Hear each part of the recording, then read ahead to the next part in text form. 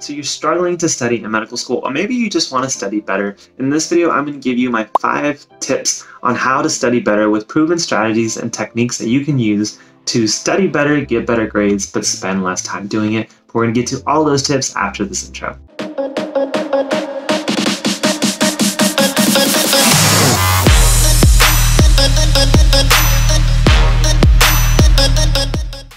Alright guys, what is going on? Lex here for TheMDJourney, helping you succeed on your medical journey with a little bit less stress. This video, I'm going to teach you all about how to study better, and in particular, if you are a student, whether you're a pre-med or first-year med student, and you feel like either you are not doing well or you are doing just fine, but you're spending an excessive amount of time doing it, this is the video for you.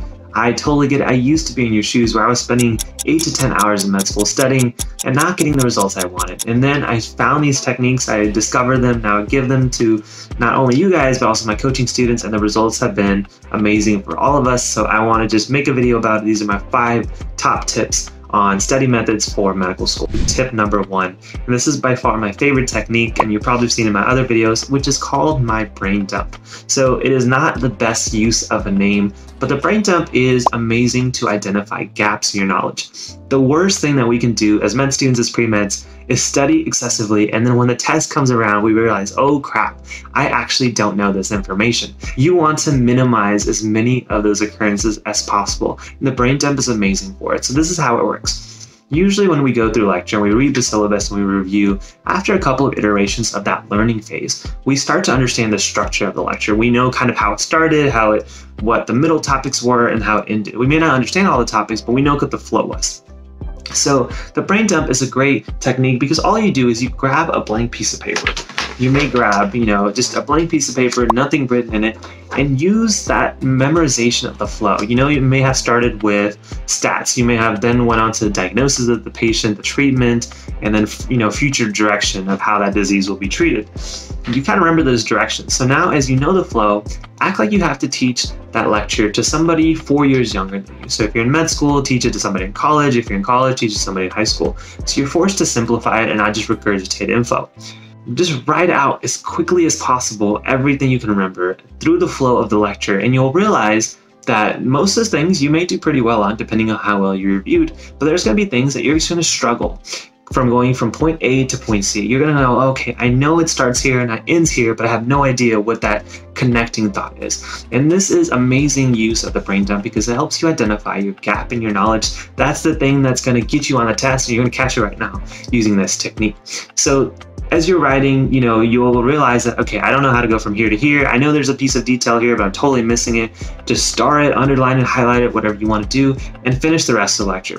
When you're done with the page, you're going to have loads of marks on your first time around. Go back to your lecture, go back to your review material, and fill in those blanks, try to understand that material a little better, and then do it again. Now, the one thing that I want to tell you about the brain dump is you want to be as quick as possible. So it's not perfect handwriting. You don't need to make it look like an outline.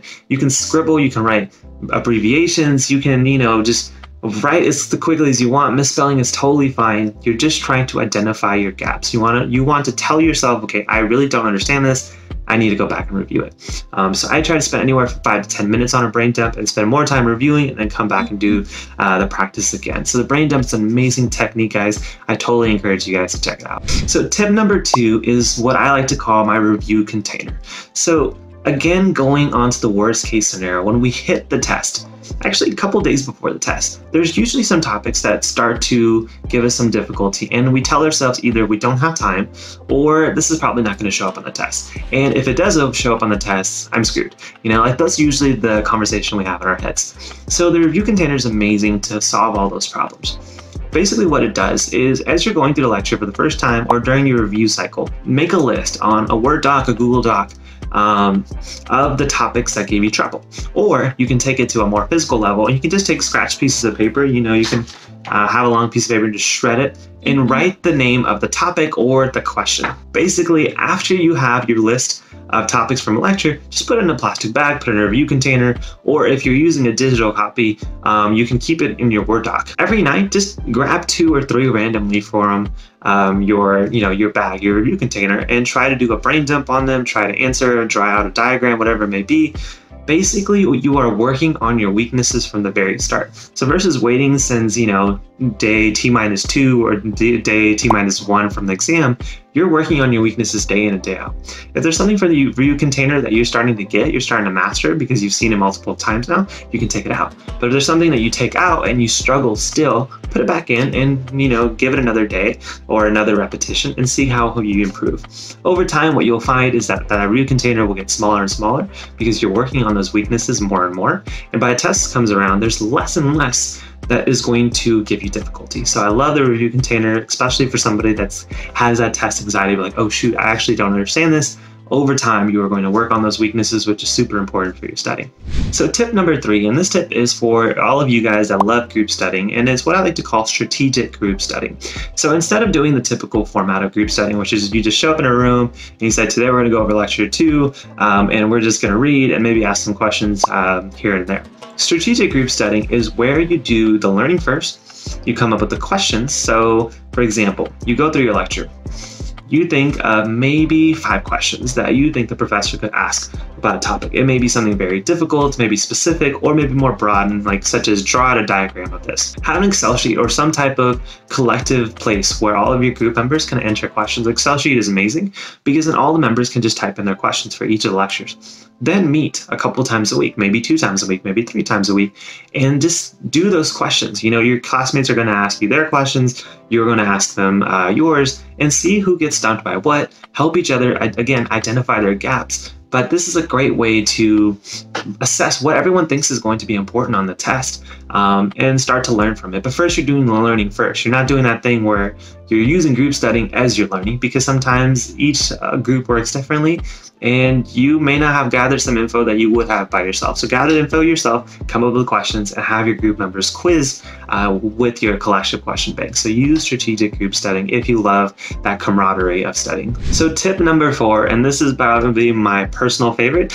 it's my Anki method or my expedited flashcard method.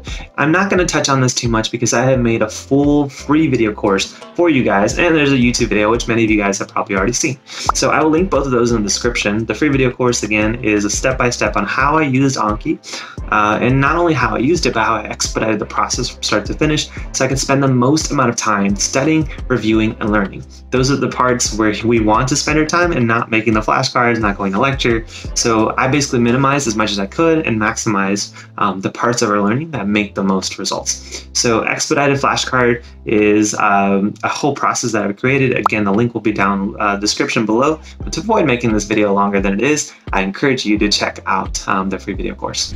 And finally, tip number 5, this is a technique I came across in college and I tried it in med school and it's perfect. It is called the memory palace. Again, I've made a whole video on this process, but I will be a little bit more descriptive than I was on my expedited flashcard method. So the memory palace is great because most of us are visual learners in medical school. There are a couple of us that are auditory learners, a lot of us who are tangible, practical learners that learn by doing. But the memory palace is great for those of us who can remember things through amazing visual kind of images. And so basically the way it works is think of a path that you take to school. Maybe your drive to school. Maybe you walk, here from your apartment to the mailbox or something, or maybe just a room in your home. You know those images pretty well because they're a repeated kind of pathway. You can walk in, picture your apartment as you're walking in, you know what's going to be on the left, you know where your couch is, you know where your TV is, you know where the windows are. And so assigning specific things in your apartment, for example, you can go doors number 1, couches number 2, windows 3, TV 4, and so on and so forth. That's your memory palace. That's something you're going to use. Then, when you have a list of things you have to memorize, maybe bacterias or drugs, this is the bane of existence of first-year medical students, come up with a list and come up with a silly image for each of them. And again, if you want a more detailed example, I will put it in the link down in the description below of how you can remember, come up with some creative, silly things. But come up with some silly images and then put them at each part of your memory palace. So you may have image number 1 at your door, image number 2 at your couch, and so forth, because then all you have to do is think about your memory palace and think about the funny images it's very easy to remember things, especially for the long term. There are things and images that I created as a first-year medical student that I still remember now because I've used this technique. These are techniques that usually people use for things like remembering, shuffled decks of cards in like 27 seconds.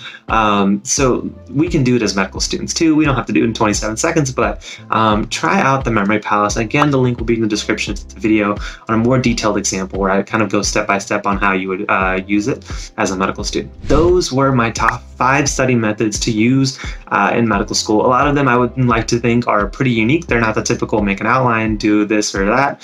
So if you did enjoy this video, obviously make sure you give it a like. Comment down below with any questions you guys have on more study strategies that maybe you suggest or you have questions on them, and I'll be happy to elaborate them on a future video. But as always, if you did enjoy this video, like I mentioned, give it a like, subscribe to the channel, join the community. If you want more videos like this, just let me know and I'll be happy to make them. But as I do on all of my videos, I will start babbling. So I'm gonna stop right now and I will see you guys in the next one. Take care, guys.